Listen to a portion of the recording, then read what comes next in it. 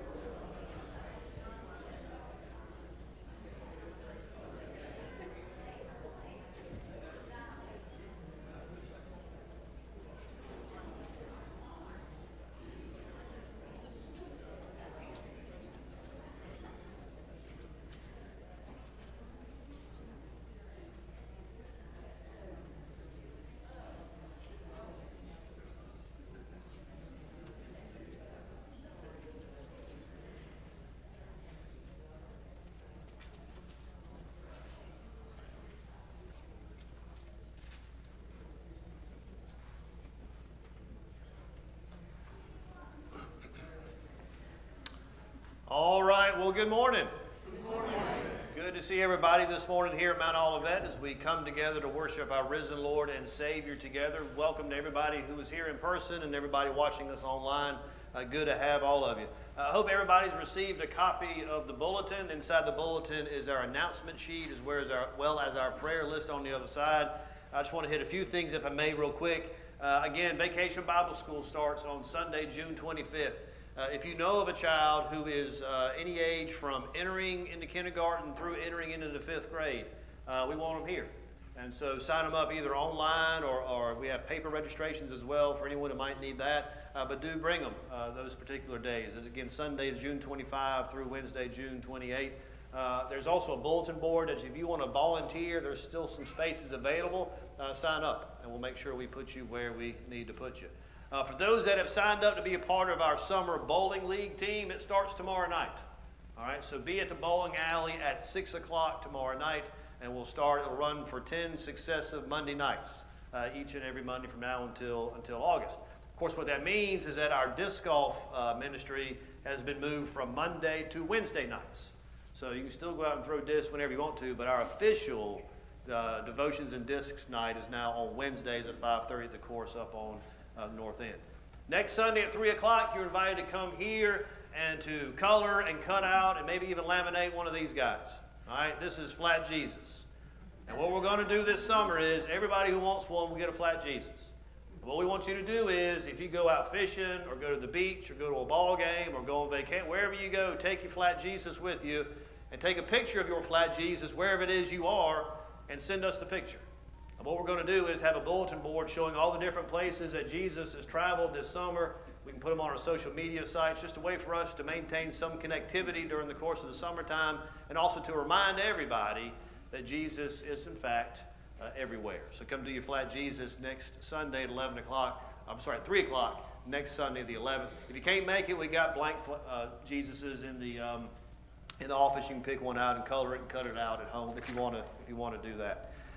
Thursday night is Mount Olivet night out at the ballpark. So if you want to go see the Scallywags for free, you got a code via email a couple of weeks ago. If you still need it, let me know. If you go online and buy tickets and use our code, then you get free tickets. So again, they're playing at the baseball field at the high school. They're designated as Mount Olivet night. It's also a Roanoke Island food pantry night. So take a couple of canned goods there if you want to. But anyway, that is this Thursday. First pitch is at 7. The gates open at 6. Also, they announced this weekend that Tuesday night, if you take your bulletin over there, they'll knock $2 off the cost of a ticket. So you can go all week if you want to. You can go Tuesday night, get a couple of dollars off. You can go Thursday and hang out with them then. It's all a good time. If you are a veteran or a first responder, at our patriotic concert on July 2nd, they want to do a slideshow that honors your time in service. And so what they're asking you to do is, the choir is to email or bring to us a picture of you in your uniform, tell them when you served, what branch you served in, and they're going to put you on a slideshow that honors your service. Again, that's all veterans and first responders. And if you have a family member who served, we'd like to get their information as well, so send that to us. And then with the summer starting, it also means it's an opportunity for us to feed the lifeguards out at the beach. Our first opportunity is on June 22nd. So there's a sign-up sheet outside the main office. There's also an opportunity in July as well as an opportunity in August to do all that. Our June newsletters are now out. They were emailed to everybody as well as posted on our social media sites. But if you want a paper copy, they're floating around the church as well.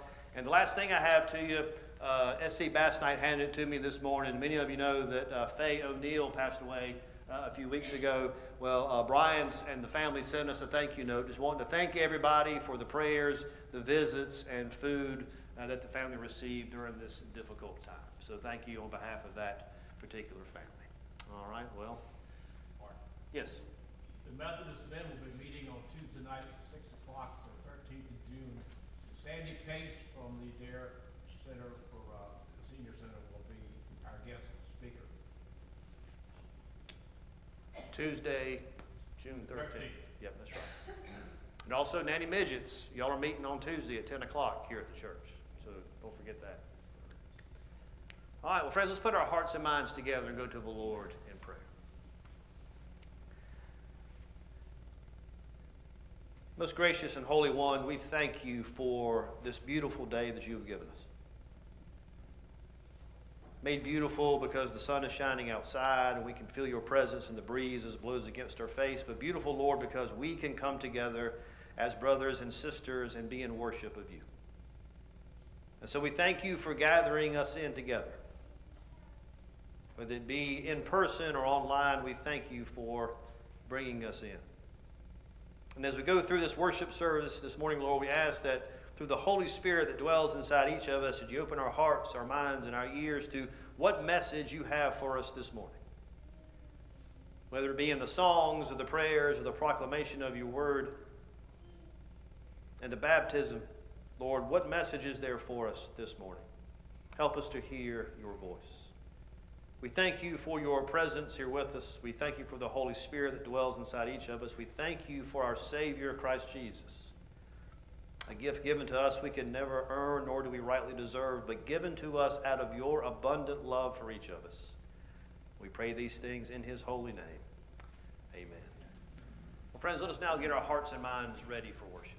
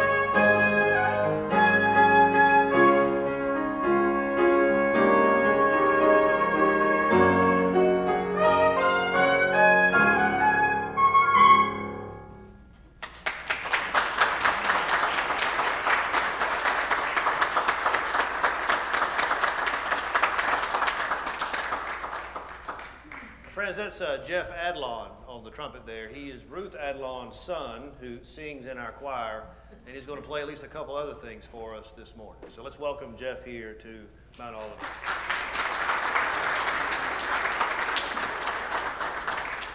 Well, friends, I want to invite you now to stand as you're able and join me in our call to worship.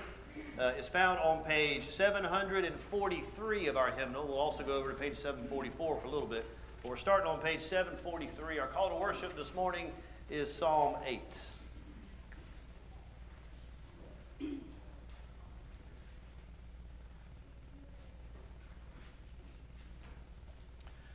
O Lord, our Lord, your glory is chanted above the heavens by the mouth of babes and infants. You have set up a defense against your foes, to still the enemy and the avenger. When I look at your heavens, the work of your fingers, the moon and the stars which you have established, what are human beings that you are mindful of them? And mortals that you care for them, Yet you have made them little less than God. and crowned them with glory and honor. You have given them dominion over the works of your hands. You have put all things under their feet, All sheep and oxen, and also the beasts of the field, the birds of the air and the fish of the sea. whatever passes along the paths of the seas. O Lord, our Lord. How majestic is your name in all the earth. Let me invite you to remain standing as we sing our opening hymn. It's found on page 61. Come Thou Almighty King, page 61.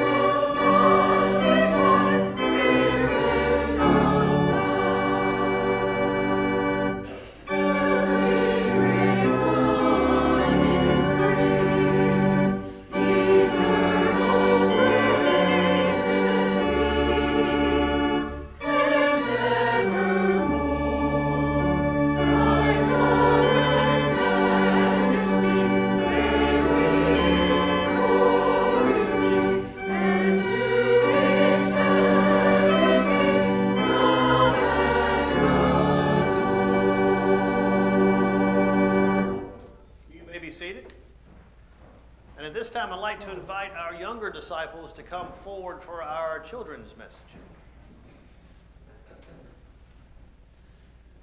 Good morning.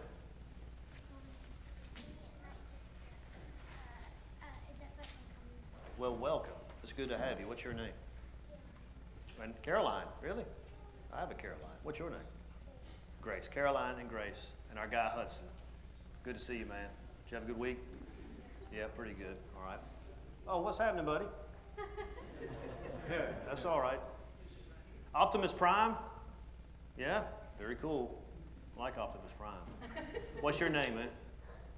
What's your name? What? Jameson. Very good. Good to have you. Caroline, Grace, Hudson, and Jameson. All right, let me ask you a question. What is this? It's $1. Raise your hand if you would like for me to give you this $1. Some of the older folks too want it. I only ask you this. What if I took this $1 and I folded it like this? Raise your hand if you still want this $1. All right. What if I took this folded up $1 and I crinkled it up like this? Raise your hand if you still want this $1. All right. What if I took this folded, crinkled up $1 and put it on the ground and I stepped on it and did my foot like this on it? Raise your hand if you still want this $1. Caroline says no, not so much anymore. Grace knows some other. All right. So the reason why you still want this $1, even after I've folded it and crinkled it up and stepped on it, is because even having done all of that, this $1 doesn't lose its value, right? It's still $1. Similarly, your value to God never changes, all right? So no matter how many mistakes you might make, no matter how many wrong turns you might take, no matter how many times you might get in trouble, no matter how many times you and your sister might not get along or you and your sister might not get along, God still values you. And God's value to you is that he considers you to be his. As his son, Jameson his son, or girls as his daughter. That means he loves you bigger than any love ever known in this world. And that doesn't change, right? Because of the value God has on you. And so what he just asks us in return is for us to reflect that same kind of love to others that we meet. And so we're asked to be kind and loving and considerate and share our toys and stuff with other people and listen to our teachers and our moms and dads and our grandpa and grandpas and that kind of stuff, right? But even if we mess that up, God still loves us. And we still have value in his sight. And no matter what anybody else will ever say about you, you are God's, and he loves you. All right? Let's have a prayer. Dear God, we give thanks to you that you value us, that you love us, that we matter to you. Help us to always remember that and try to live like people that are loved by you. We pray these things in Jesus' name. Amen. All right, friends, thank you very much. It was nice meeting you too. Nice meeting you, Jameson.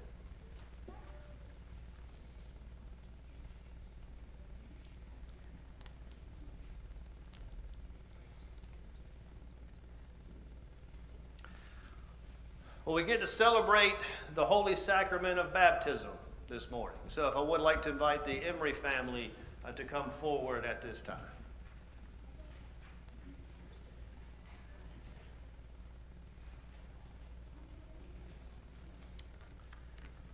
And so as they're making their way up to the front, I want to mention something that they told me yesterday, and I told the choir right before we came out, and if I get any of this wrong, Coach, I apologize. But the dress that Eleanor B. is wearing this morning dates back to 1884. Was made in Ireland? No, I think it was the first generation. The first generation of Irish immigrants wore it. And it's been worn by every Emery child, even him, when they have been baptized. So I thought that was kind of neat. That's part of this service as well. So anyway, so welcome. It's good to have you guys. And friends, if you have your bulletin and you have the baptismal liturgy inside, I invite you to pull it out now because there's a part you get to play in it as well. Brothers and sisters in Christ, through the sacrament of baptism, we are initiated into Christ's holy church. We are incorporated into God's mighty acts of salvation and given new birth through water and the Spirit. All this is God's gift offered to us without price. Since the earliest times, the vows of Christian baptism have consisted first of the renunciation of all that is evil and then the profession of faith and loyalty to Christ. So, on behalf of the whole church, I ask you, do you renounce the spiritual forces of wickedness, reject the evil powers of this world, and repent of your sin? If so, say, I do. Do you accept the freedom and power God gives you to resist evil, injustice, and oppression in whatever forms they present themselves? If so, say, I do. Do you confess Jesus Christ as your Savior, put your whole trust in his grace, and promise to serve him as your Lord? in union with the church which Christ has opened to people of all ages, nations, and races? If so, say, I do. Will you nurture this child in Christ's holy church, that by your teaching and example, she may be guided to accept God's grace for herself, to profess her faith openly, and to lead a Christian life? If so, say, I will. Okay, congregation, do you, as Christ's body, the church, reaffirm both your rejection of sin and your commitment to Christ? If so, say, we do. We do. Will you nurture one another in the Christian faith and life and include these persons now before you in your care? With God's help, we will proclaim the good news and live according to the example of Christ. We will surround these persons with a community of love and forgiveness, that they may grow in their service to others. We will pray for them, that they may be true disciples who walk in the way that leads to life. Friends, the Apostles' Creed in threefold question and answer form appeared at least as early as the 3rd century as a statement of faith used in baptisms and has been widely used in baptisms ever since. We now join with the universal church across the ages in this historic affirmation of the Christian faith. My friends, do you believe in God the Father? I believe in God the Father Almighty, creator of heaven and earth. Do you believe in Jesus Christ? I believe in Jesus Christ, his only Son, our Lord, who was conceived by the Holy Spirit, born of the Virgin Mary, suffered under Pontius Pilate, was crucified, died, and was buried. He descended to the dead. On the 3rd day he rose again. He ascended into heaven, is seated at the right hand of the Father, and will come again to judge the living and the dead. Do you believe in the Holy Spirit? I believe in the Holy Spirit, the Holy Catholic Church, the communion of saints, the forgiveness of sins, the resurrection of the body, and the life everlasting. The Lord be with you. And also with you. Let us pray. Eternal Father, when nothing existed but chaos, you swept across the dark waters and brought forth light. In the days of Noah, you saved those on the ark through water. After the flood, you set in the clouds a rainbow. When you saw your people as slaves in Egypt, you led them to freedom through the sea. Their children you brought through the Jordan to the land which you promised. In the fullness of time, you sent Jesus, nurtured in the water of a womb. He was baptized by John and anointed by your Spirit. He called his disciples to share in the baptism of his death and resurrection and to make disciples of all nations. Pour out your Holy Spirit to bless this gift of water and those who receive it, to wash away their sin and clothe them in righteousness throughout their lives, that dying and being raised with Christ, they may share in his final victory. All praise to you, eternal Father, through your Son, Jesus Christ, who with you and the Holy Spirit lives and reigns forever. Amen. Dr. Dinky. All right. All right, bud. Are you ready? All right, you look ready. Ready to do this? Eleanor B. Emery, I baptize you in the name of the Father and of the Son and of the Holy Spirit. May the Holy Spirit work within you, that being born through water and the Spirit, you may be a faithful disciple of Jesus Christ. Amen. Congregation, it is now your turn to welcome our new sister in Christ. Through baptism, you are incorporated by the Holy Spirit into God's new creation and made to share in Christ's royal priesthood. We are all one in Christ Jesus. With joy and thanksgiving, we welcome you as members of the family of Christ.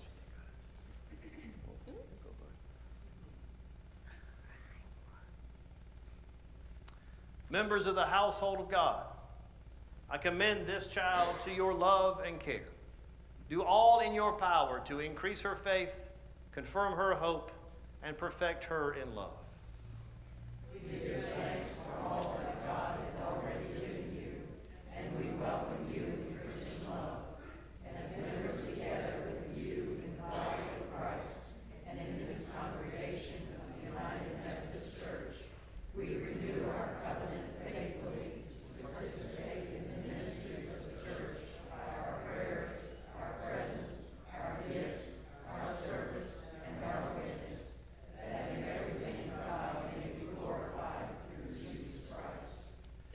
Emery family, may the God of all grace, who has called us to eternal glory in Christ, establish you and strengthen you by the power of his Holy Spirit, that you may live in grace and peace. Amen. Amen. Let's give them a...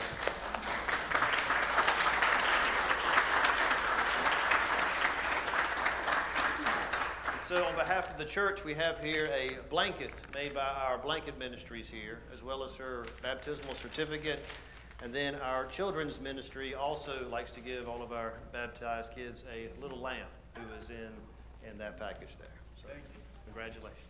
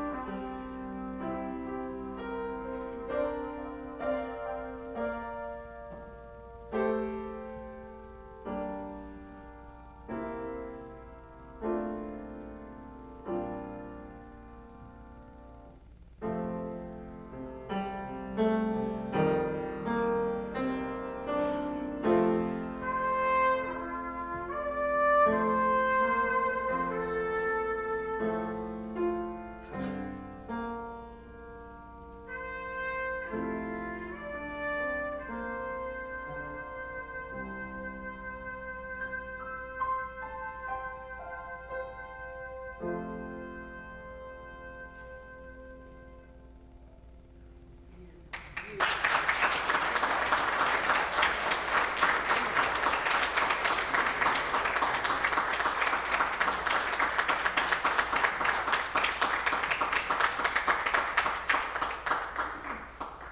we come now to our time of prayer for and with one another. Just a few reminders and announcements for those that might be the first time with us.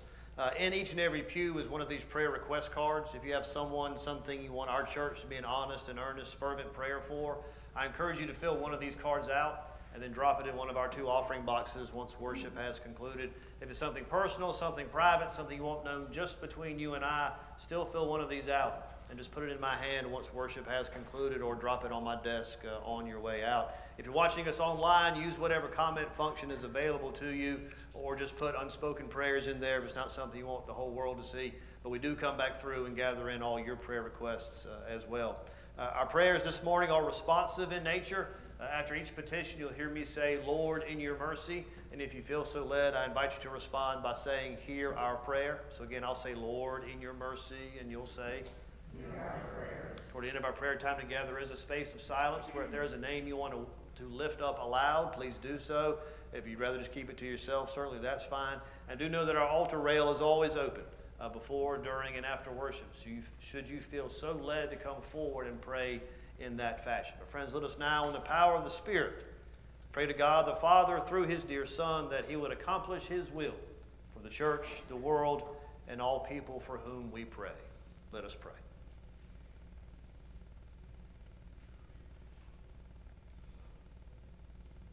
We adore you, O Lord, and confess that you are one God in 3 persons.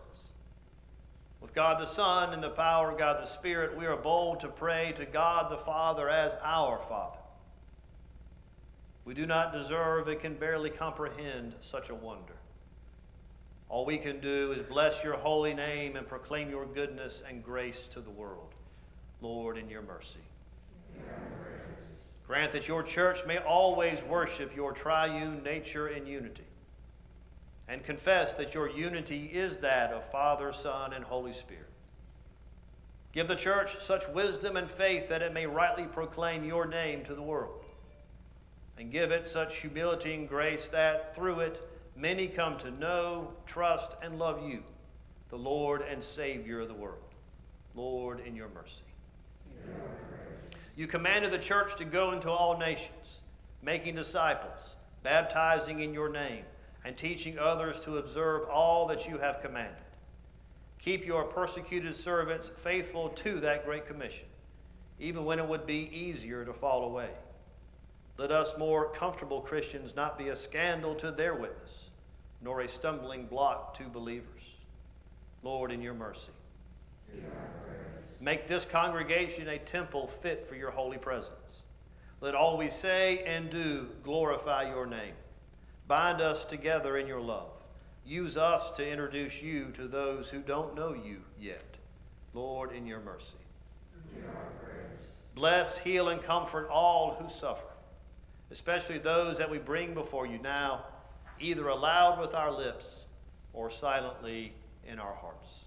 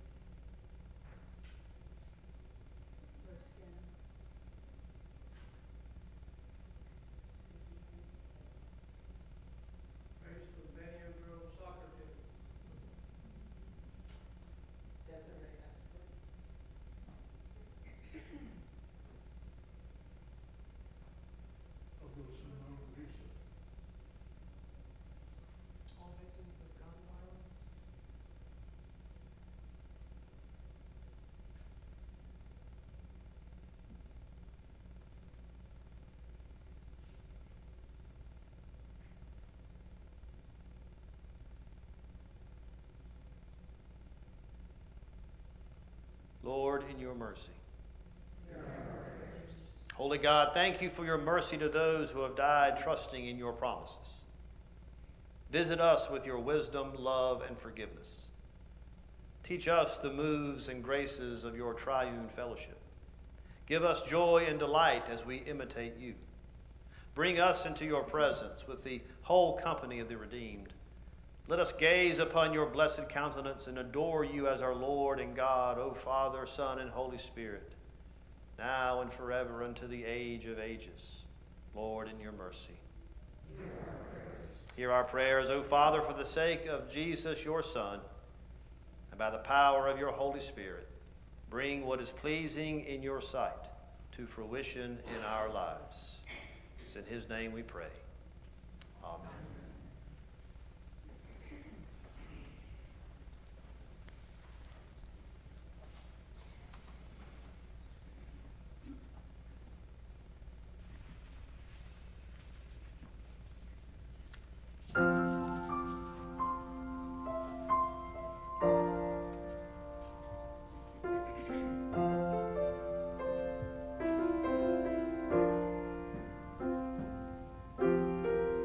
I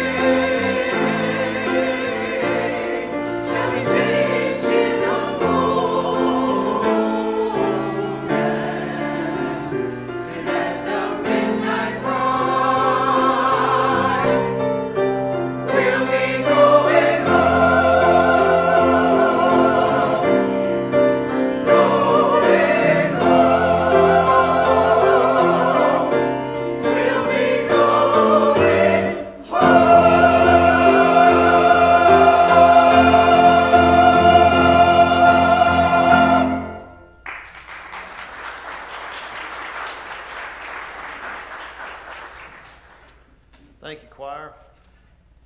Well, friends, our gospel lesson this morning and our sermon text comes from the Gospel of Matthew. We're in the 28th chapter. We're going to take a look at verses 16 through 20. So again, this is Matthew chapter 28, verses 16 through 20.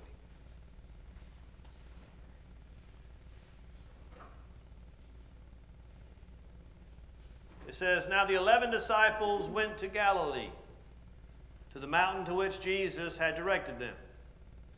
When they saw him, they worshipped him, but some doubted. And Jesus came and said to them, 'All authority in heaven and on earth has been given to me. Go therefore and make disciples of all nations, baptizing them in the name of the Father and of the Son and of the Holy Spirit, and teaching them to obey everything that I have commanded you.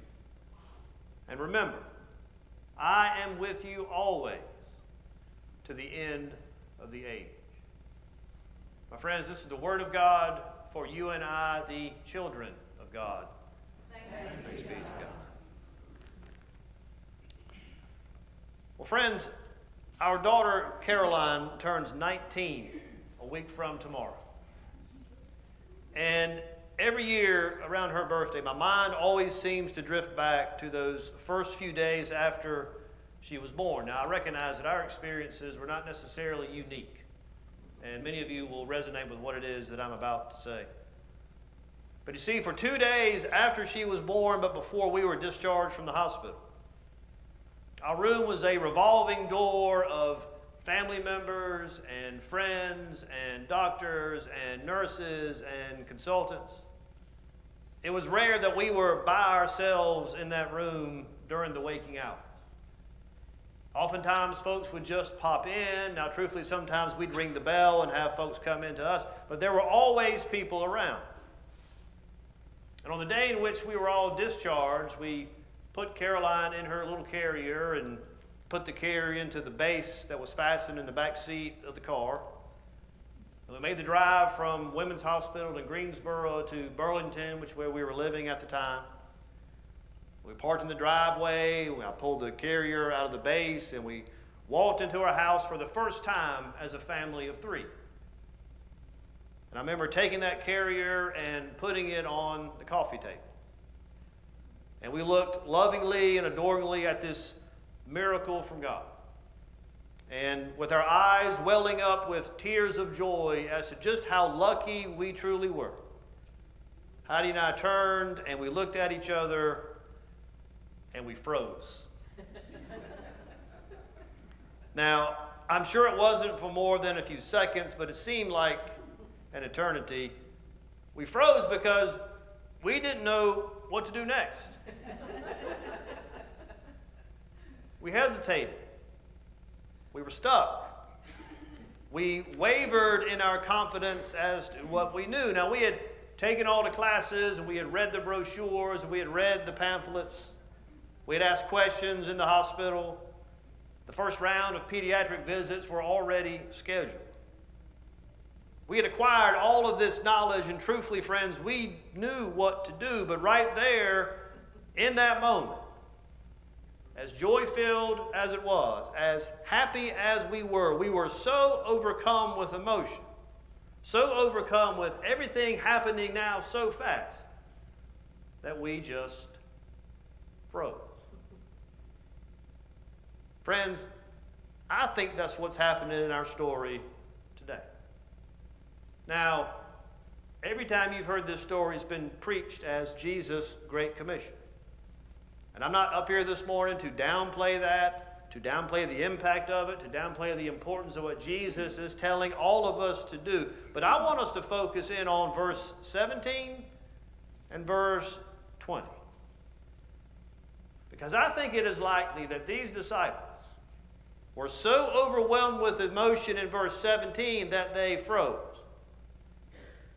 And I think Jesus knew it and then gave them and us a promise so that any time a situation like this would arise in their lives or our lives, we'd find comfort in it. Now, understand that this is the first time in the Gospel of Matthew that the disciples have come face to face with the resurrected Jesus. It seems they have now listened to the command from the ladies at the tomb who said, Jesus told us to tell you to go to Galilee. And so they do. And there they see Jesus. And they are overcome with emotion, and they worship in the exact same way as the women worshiped in the garden. Now, the word used for worship in the original Greek in verse 17 is a word that means more than just the simple act of worship. It also represents the motivation behind worship. The disciples here worship by falling down before someone whom they feel a sense of complete dependence.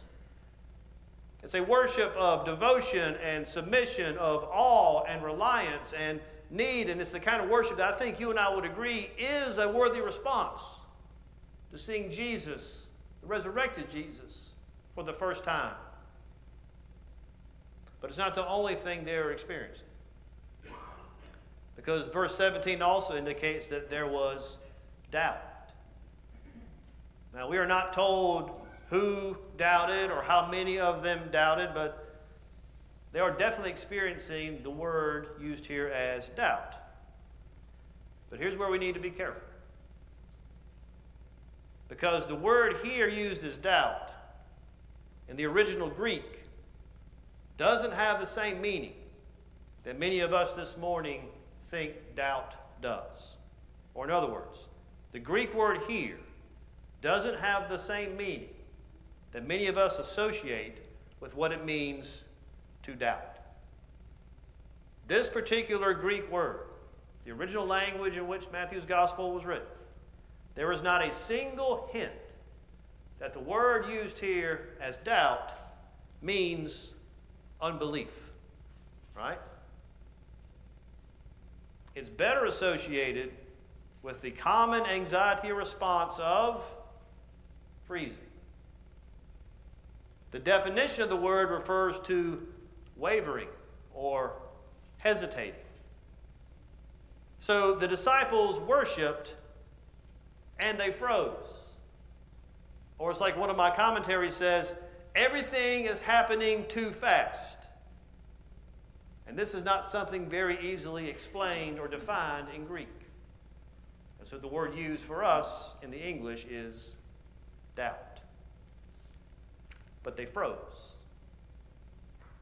And it's here, friends, like we so often encounter Jesus doing, that our God comes to these disciples and comes to us, meeting his disciples where they are, lifting them to a new focus. Now, Jesus doesn't speak to them and explain all the details of what's going on like he did with the two fellows walking to Emmaus. But he does speak with authority. And he gives these disciples a driving purpose that can help them leap out of this state of hesitation and wavering that they are experiencing. In other words, Jesus Christ gives them a task rooted in a new way of being that they can return to time and time and time again whenever they feel stuck or hesitant about what to do or wavering about what is right, or friends, anytime they feel frozen. And that task is simple. It's to remember that Jesus is with us always. That Jesus is with us always. This is Jesus' gift to all of his disciples across time and place. Because see, he knows us to be people who know that we are completely dependent upon him, yet we also get overwhelmed with both good and bad things that makes us waver. Jesus is with us always. One of my commentaries says this. It says, all true Christians should lay hold upon the promise of Christ's unending presence and keep it in mind. Christ is with us always. Christ is with us wherever we go. He came to be Emmanuel, God with us, in Matthew 1:23. When he first came to the world, he declares the same here when he comes to the end of his earthly ministry. He is with us daily to pardon and forgive. He is with us daily to sanctify and strengthen. He is with us daily to defend and keep, to lead and to guide. He is with us in sorrow and with us in joy. He is with us in sickness and with us in health. He is with us in life and with us in death. He is with us in time and with us in eternity. What stronger consolation could believers desire than this?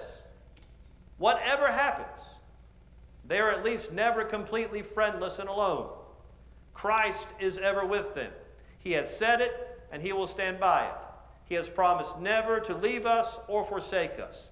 None have such a king, such a priest, such constant companionship, and such an unfailing friend as the true servants of Christ. The Savior in heaven never slumbers and is never sleeping, is always ready to help. Though we faint, Jesus is never weary. Though we are weak, Jesus is almighty. No situation can be faced, no circumstance arise, no problem rear its head, which the Christian has to face without Christ. Christ is always with them to aid them and help them. Friends, that promise, God's promise, is the solution for human wavering. Seeking the God who is with us in every circumstance, doing what it is that Christ has taught us to do, living in everyday communion with the Father, Son, and Holy Spirit, we can turn our moments of wavering into moments of discerning. When we find ourselves frozen and unable to act, we can pause, reflect, seek God, and seek God's wisdom. We can do that through prayer. We can do that through wise counsel. We can do that through doing our work with others. And friends, we do it as disciples who know that worshiping and wavering are not polar opposites. It's just what it means to be finite humans. In fact, wavering is not sinful in itself. Maybe we should look at it as a gift given to us by the Creator that creates space for us to actually practice being Christ's disciples. And so how do we practice it? We practice it like this. Jesus first, Jesus last. Jesus first, Jesus last. Friends, I didn't come up with that. Keith Martin did. A few weekends ago at youth, we invited Robin York to come and teach us a class on painting. And she taught all of us how to paint this beautiful anchor that harkens back to a Hebrews verse. And towards the end of our time together, when it's dead quiet, because everybody's trying to finish their paintings, Keith all of a sudden blurts out in the midst of this silence, Jesus first, Jesus last. Everybody put their heads back down and continue painting. Then a few minutes later, Keith again spoke into the silence. Jesus first, Jesus last. And then he did it again. And then he did it again. And then he did it again. And then he did it again. And he did it again. And he did it again. And then when we were done, everybody went home.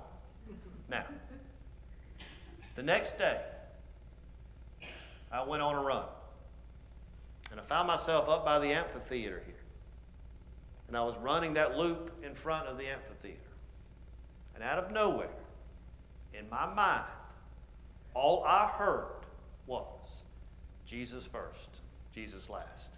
Jesus first, Jesus last. Over and over and over again. Now, my first thought was, Keith!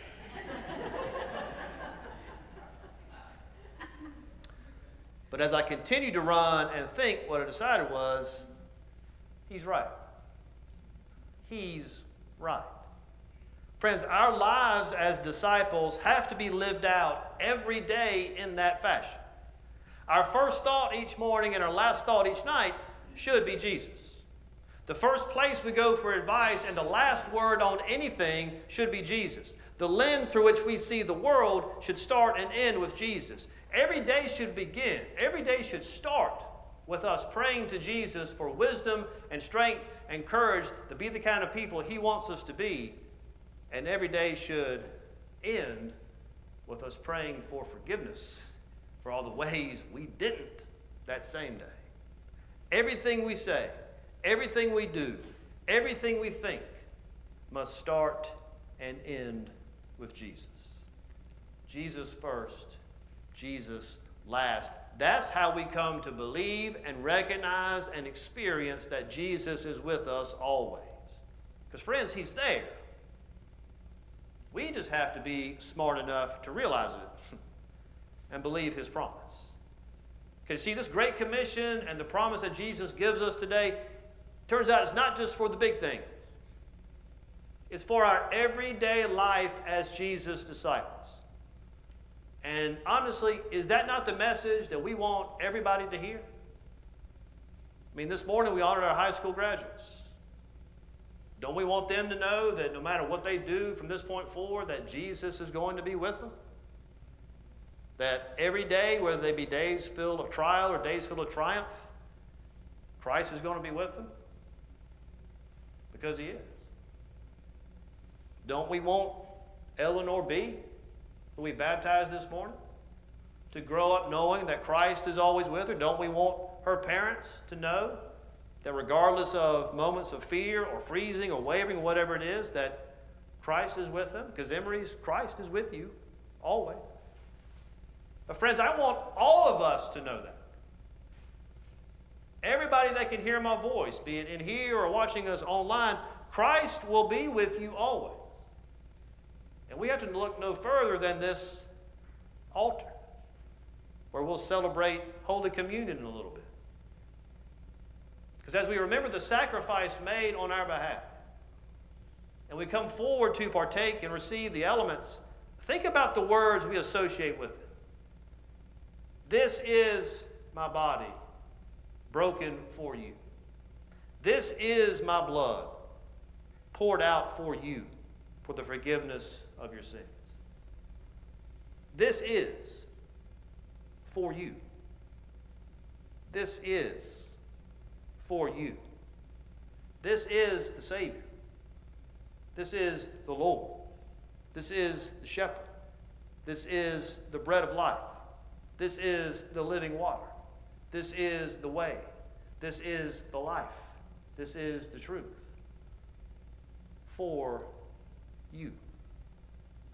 Always. In the name of the Father, Son, and Holy Spirit. Amen.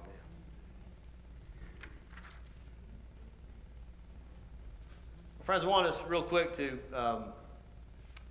put our hearts and minds together to go back to the Lord in prayer. We do have offering boxes on either side of the sanctuary. If you discern this week a calling on your heart to bring a tithe, gift, or offering, I encourage you to place it in an offering box once worship has concluded.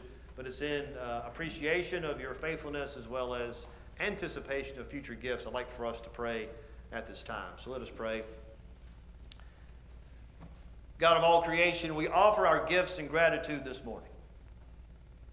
Not just for what you do in our lives, but for who you are in our lives. You are with us in the person of the Father, the God above us. You come to meet us as the Son, as God beside us. You empower us to do the work of kingdom building by the Holy Spirit as God within us, providing strength and boldness that we would never find on our own. May the gifts we give today be the tools that make the transformation of the world a reality. We pray in the name of one God, Father, Son, and Holy Spirit. Amen. Well, friends, as it is the first Sunday of the month, we do celebrate Holy Communion together as a family. And so I encourage you to find a hymnal closest to you and turn to page 12. We'll pray our prayer of confession together, and then we'll begin the liturgy on page 13. But for right now, turn to page 12 in your hymnal, if you would.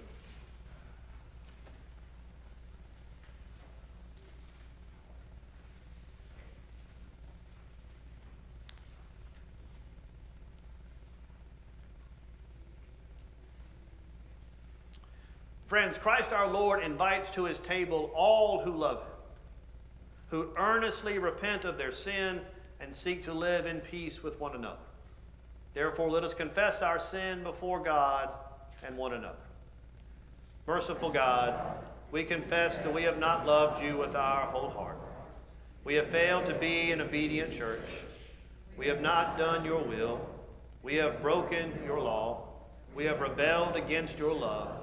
We have not loved our neighbors, and we have not heard the cry of the needy. Forgive us, we pray. Free us for joyful obedience through Jesus Christ our Lord. Amen.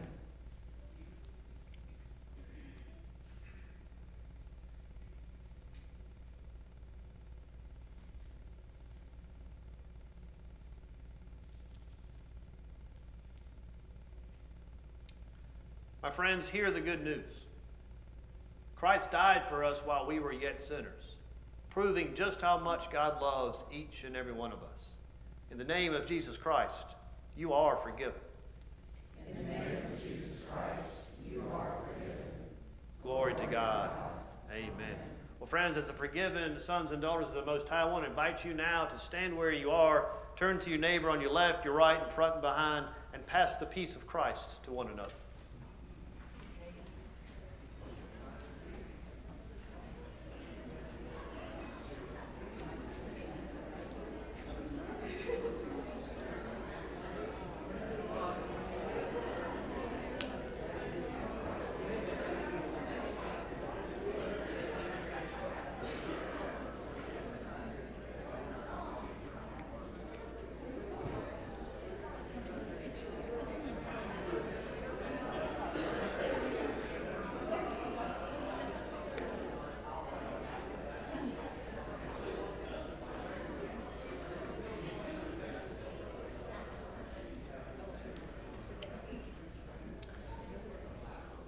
Friends, as you're returning to your seats, I invite you to turn to page 13 as we begin the Great Thanksgiving.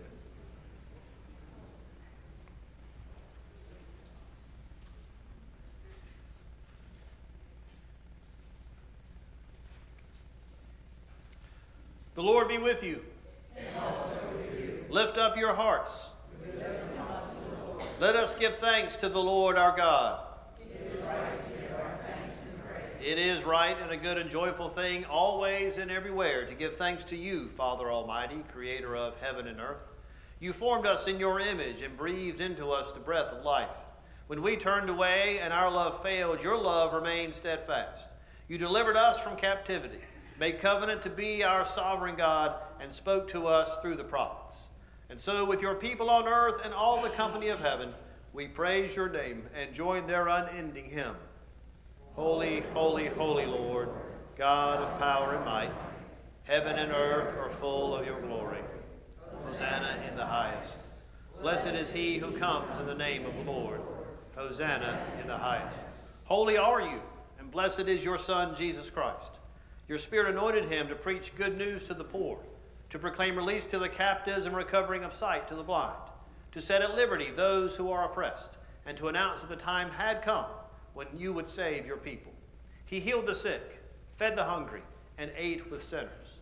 By the baptism of his suffering, death, and resurrection, you gave birth to your church, delivered us from slavery to sin and death, and made with us a new covenant by water and the Spirit. When the Lord Jesus ascended, he promised to be with us always in the power of your word and Holy Spirit. On the night in which he gave himself up for us, he took bread, gave thanks to you, broke the bread, gave it to his disciples, and said, "Take, eat. This is my body which is given for you. Do this in remembrance of me." When the supper was over, he took the cup, gave thanks to you, gave it to his disciples, and said, "Drink from this, all of you. This is my blood of the new covenant, poured out for you and for many for the forgiveness of sins. Do this as often as you drink it in remembrance of me." And so in remembrance of these, your mighty acts in Jesus Christ, we offer ourselves in praise and thanksgiving as a holy and living sacrifice in union with Christ's offering for us as we proclaim the mystery of faith. Christ has died. Christ is risen. Christ will come again. Pour out your Holy Spirit on us gathered here and all these gifts of bread and wine. Make them be for us the body and blood of Christ, that we may be for the world the body of Christ, redeemed by his blood.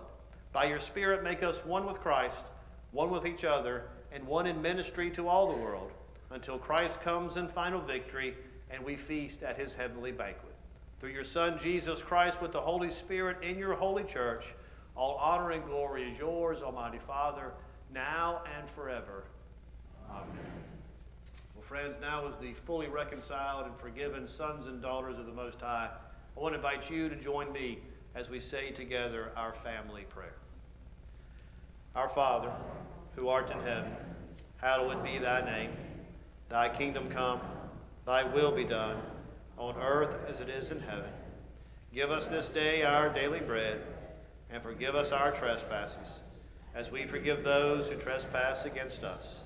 And lead us not into temptation, but deliver us from evil.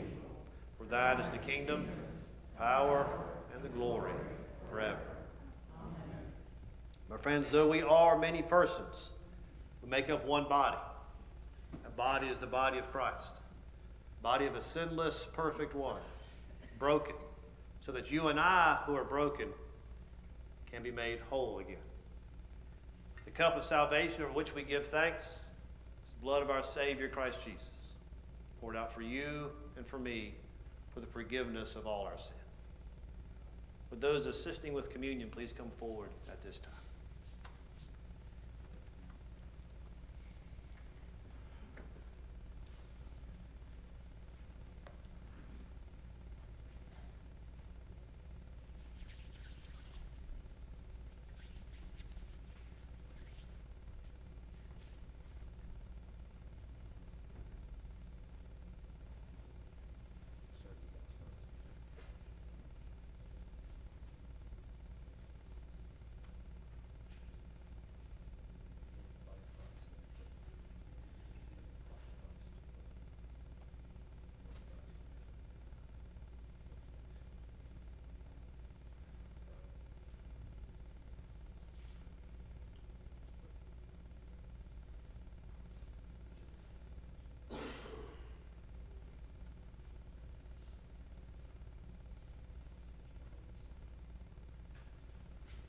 Friends, here at Mount Olivet, we practice what's referred to as an open table, just meaning that you do not have to be a member of our church to partake in Holy Communion. If you just feel so led to come forward, then we certainly invite you to do so.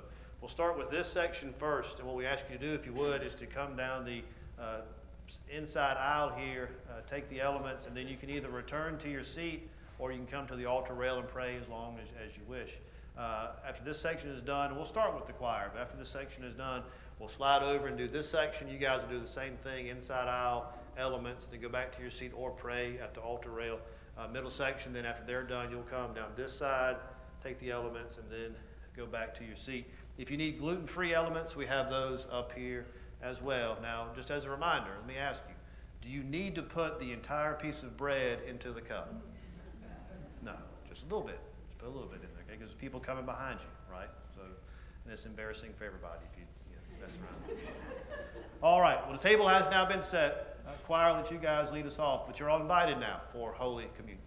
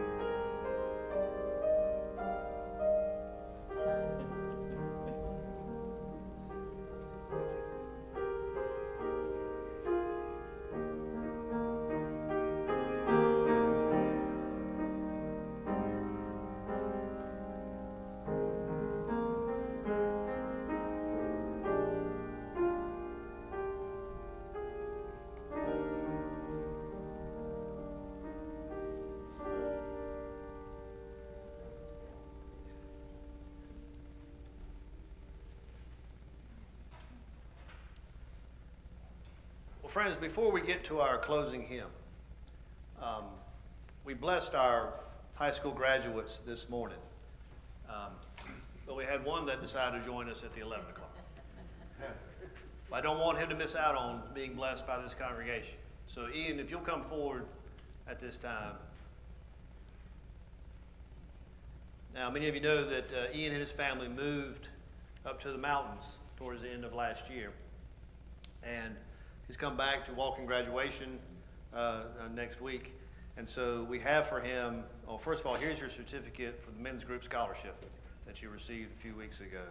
And then we also have for you a study Bible, and then a book of God's promises that kind of goes through any particular life circumstance that you may have a question or a concern about.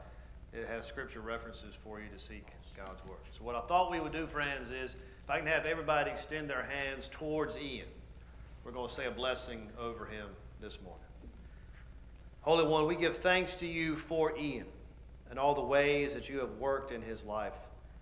And Lord, as he concludes one chapter of his life story and begins the next one, we ask that you continue to have your hand upon him, that you strengthen him and encourage him, that you make sure that his feet are pointed in the right direction, that you fill his heart and mind with your wisdom and with your knowledge. And Lord, we do also ask that all of us here continue to keep Ian in our thoughts and in our prayers, and that Ian feels those prayers, and that he knows that this community loves him and supports him and will continue to lift him up. We thank you, Lord, for all the giftings you've given to Ian, and we look forward to all the ways you will use him in his community. We pray these things in Jesus' name. Amen. Let's give him a hand.